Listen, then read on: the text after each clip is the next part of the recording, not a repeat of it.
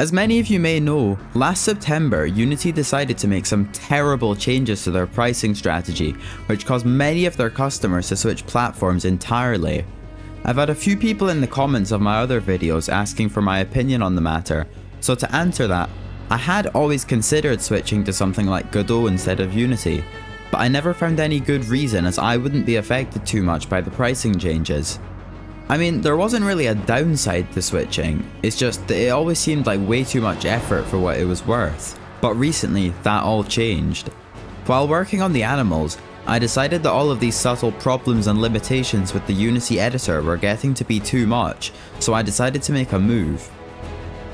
I'm sure most of you noticed I haven't uploaded anything in a while, and I can guarantee you that there's a good reason for that. I recently made the tough decision to port my entire game to Scratch. After careful deliberation, I figured that it would be the ideal platform to continue developing my game on. The performance and flexibility it offers compared to Unity is so helpful for the productivity, and the workflow is much more controllable. So I've been transferring everything over, as you can see here.